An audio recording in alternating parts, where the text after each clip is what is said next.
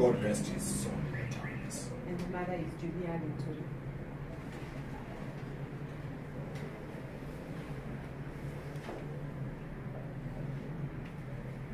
Say the first name? Julia. No. Peter Linturi. So you confirm that the late father-in-law and your mother-in-law were not present. They were not present. Can you identify the siblings of Senator by name? Yes, I can. Give the names. The people who are not present. All the names? All of them? Yes. Charles Kenyo. Doris Kajuju.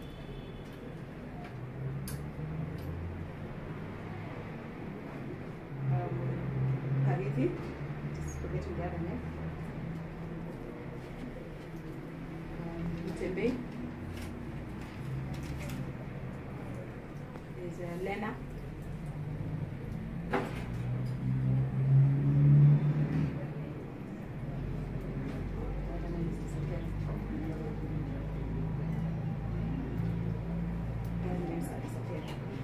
So, all these siblings that you have managed to recall at the very difficult time like now were not present.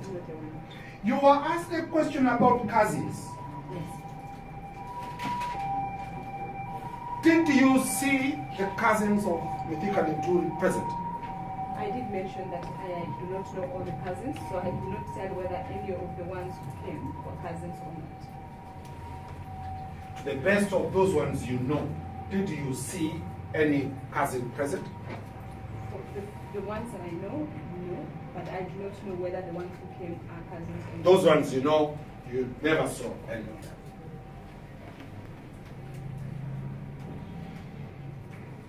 Your wedding was conducted under what law? It was conducted under the Nandi That's the customary question you asked. Yes. Under which law? Nandi customary law. Under the Nandi custom. You might not know, but you can comment on this. Is it a condition for those siblings, parents, and cousins to attend? I did mention that it is not a condition. It's not a condition. Yes. So it's not a mandatory condition. It's not a requirement. Thank you.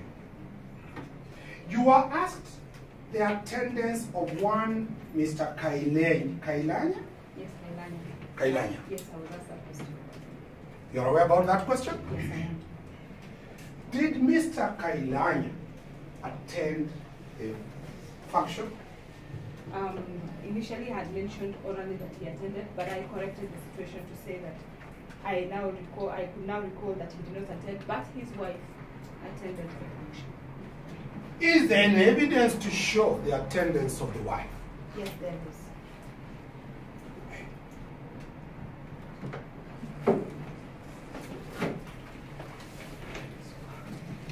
As the evidence is being sought, do you know?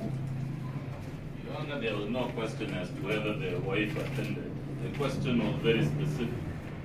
The witness then testified in chief that Kailanya was there. She was asked to confirm in cross-examination that he was there, and only changed her story when we told her we have the passport of Kailanya to show he was in the United States. At no time did we raise the issue as a defense whether Kailanya's wife was or was not there. All right, I will move away from that. You were asked a question about one Silas Kamuyu. Kamuyu. Yes. And you asked whether one Silas Kamui attended the function. Yes, which I confirmed that he did. You did confirm that he did. Yes, that he did attend the function. You were asked about this witness. Is he going to testify? I was asked and I said he had been threatened, so he was not going to testify.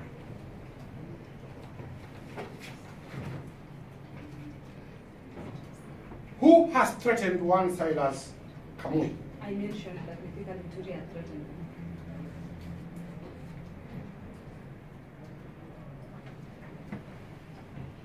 And it's the evidence that Silas Kamui was in attendance. Yes, it is my evidence he was in attendance. You also asked about one Rufus Miriti.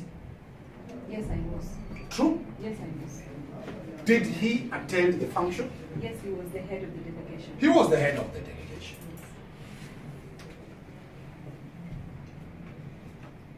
And you, what did you answer? Is he going to testify in this matter? I also said he was not going to testify because he had also been threatened.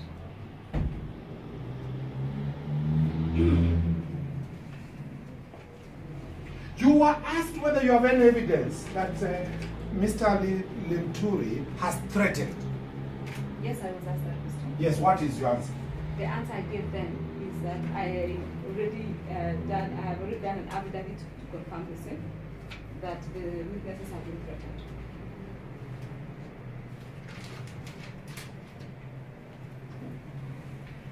How many witnesses were you going to call from the larger Meru County? You have a list. The court can rely on that to save on time. Yes. Thank you. Then you were told that mythically Linturi did appear. If he appeared in Nandi, he must have appeared in his functions as a politician. You remember that question? Yes. I don't know if that is how the frame of the question was. Yes, repeat it again. Counsel put it to that if at all mythical Linturi appeared in Nandi, he must have appeared in his official capacity as a legislator. Okay, yeah. You remember that question? Yes, I remember. What is the true position in regard to this matter before this court?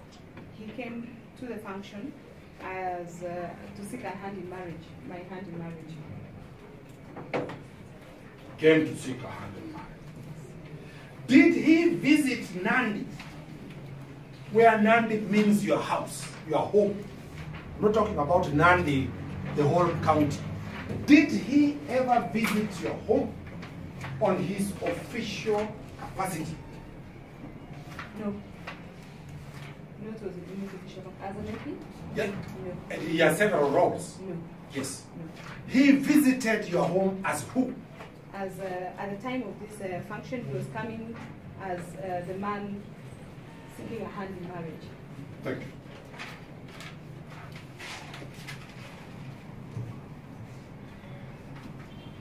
You are given a document called the original divorce petition you filed in Meru. Yes. Look at it.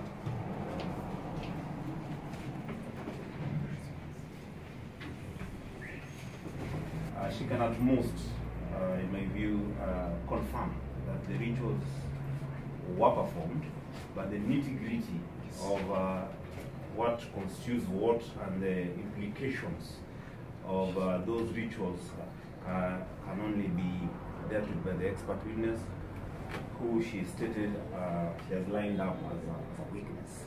As regards Professor Wajakoyo's sentiments, I hold that it hasn't gotten there, in my view. This court has not detected any reaction or behavior on the part of the witness to warrant the court to make such drastic orders. I want to leave it at that for now, and then we proceed. Thank you. Honor, so that I don't keep interjecting, because it's truly my nature. I don't like interrupting when my colleagues are examining. Luckily, we live in a digital world. We spent 2 hours and a quarter cross-examining this witness, and on 99% of all the questions I asked, she refused to answer. I'm only saying this so that I wouldn't have to stand again. It cannot be that now that it is re-examination, those questions she refused to answer, she is now happy to start answering those questions, because then, having been denied the answers I was seeking by her refusing to answer those questions, it is an unfair advantage for her now or no, even of the things we've done today. She was very happy to speak about documents she was disowning yesterday, extensively in re-examination. And the problem is you deny the other side the chance to test the veracity. So if she refused to answer questions yesterday, today is not the time to answer those questions through re-examination. Noted.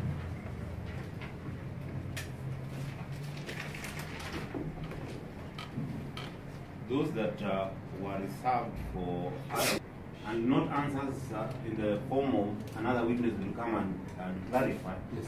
Direct answers which reply to questions asked substantively. Those ones she can answer.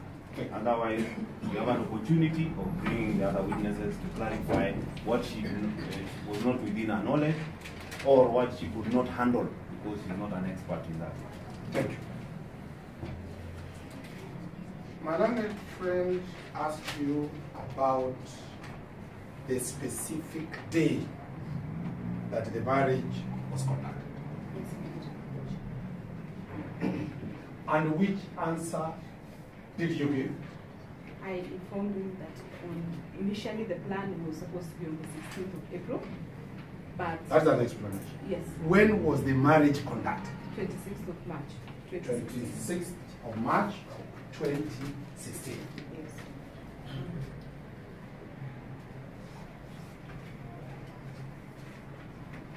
You were shown a document called an invitation. Yes. Have the document, the invitation card document.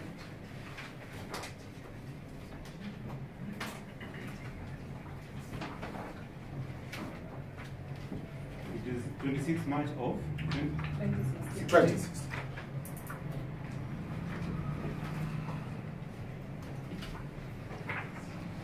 It's marked MJK 12. MJK. Yes. You are heavily cross-examined on that. True? Yes, I was. Start from the top. What is the heading in that document? It's written engagement invitation. Yeah? Engagement invitation. Engagement invitation. Proceed.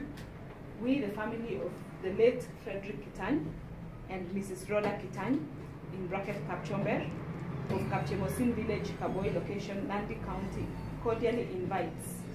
Then it has the connotations used. Then after that, to an engagement and farewell party of Miss Marianne Jebet Kitany and Honorable Mithika Linturi, which will be held at their home ground on 16th April 2016, starting at 10 a.m. Be my guest. Then this is the day which the Lord has made. Let us rejoice and be glad in it. Psalms 118, verse 24. Welcome.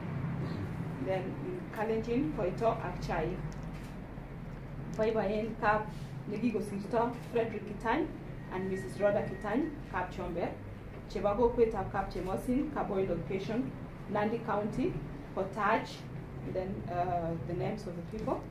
En Koito Akchai Ab Miss Marianne Jebet Kitany, Ag Honorable Mithika Linturi, Netul Mitei Enka Tarik Tamanaglo, 16th April 2016, Kongete Saitangwan, Nebogarun, Otagotin to RSVP, Marianne Jebet Kitany, cell phone.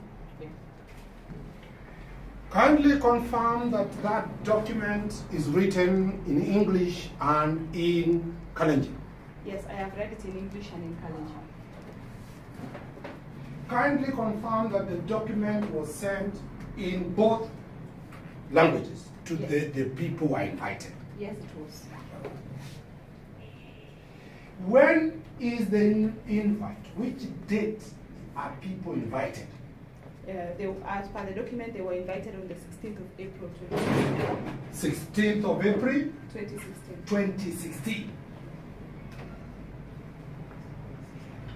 Did they come on the 16th of April? No, they did not come on the 16th of April What happened? because the date was changed from an earlier date, and the earlier date that was changed to was 26th of March. 2016. So the date was changed to which date? 26th of March 2016. Under what circumstances? Because the people from Meru wanted to take advantage of the Easter holiday because of the distance they were going to cover. And Easter happened to have been 25th to 28th of March 2016 in that year. So they had to push forward the date so that they can be able to travel back and forth. Who are these people you are calling Meru? Linturi told me that his people from Meru would be coming, and therefore he needed that period. If the date could be changed to an earlier date. It is evidence that the request for change of date was done by who?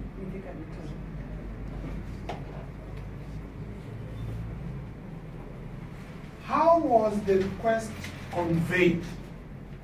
I then conveyed the same request to How was the request of Midika conveyed to you? We talked about it. How? I'd say pillow talk. It's normal husband or spouse, not husband, but conversation between two people who are engaged. There was no document requesting for change of date? No, there wasn't. Your Honor, we have a problem. That was the time you had that? What is the position? I did not do any SOPA, and I still confirm that we went to SOPA, the two of us, on a willing basis. So we are not to use the term willing by willing seller, but we did go to SOPA on our own terms. Thank you.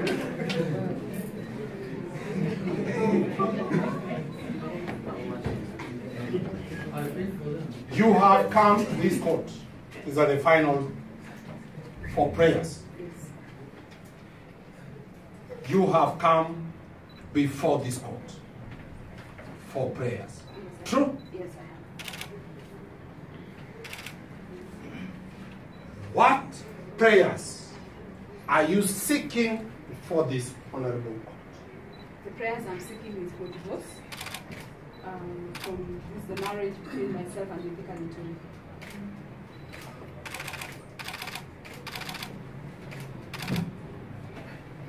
Have you sat with your husband, Mr.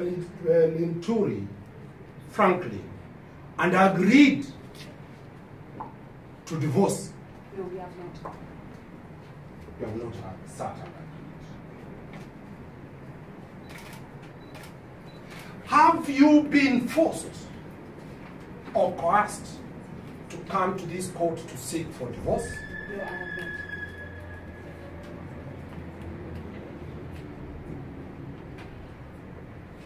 Have you filed any matter in this country or any other country globally for the divorce of one Franklin Nikeka Linturi? No, I have not. You have never filed any matter anywhere.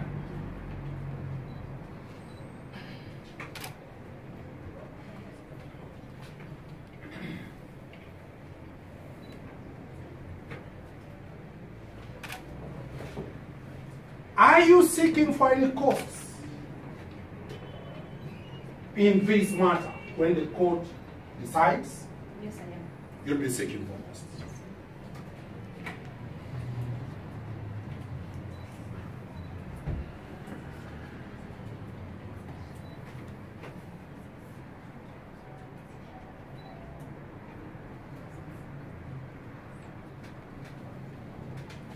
Kindly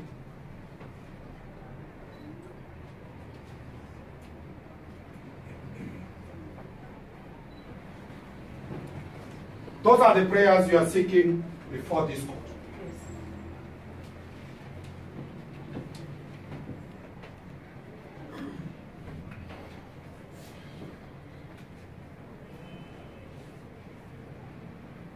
Yes. I don't see a ring on your finger. Yes, it's not there.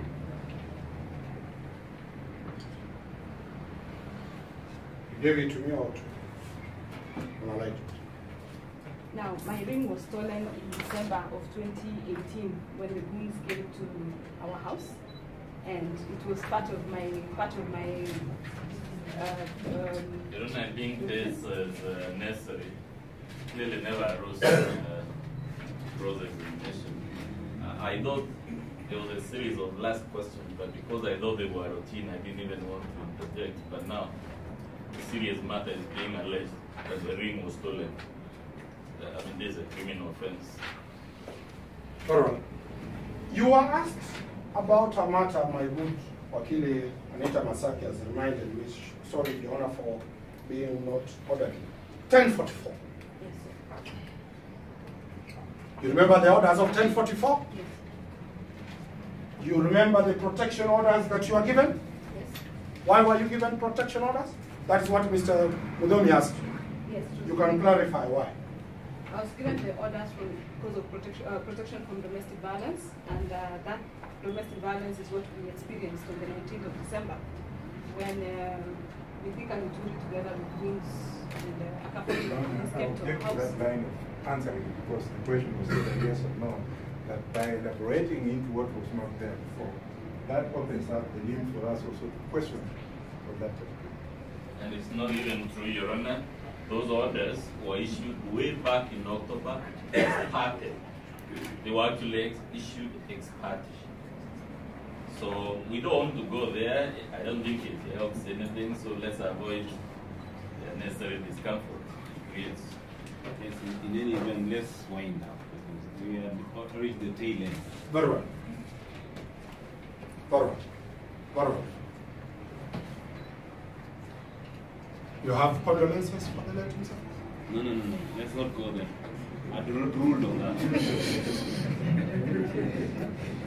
My client wanted to pass condolences. No. But the court had already ruled that we can do. Those ones you can do out there. We can do the condolences. If you meet on the road.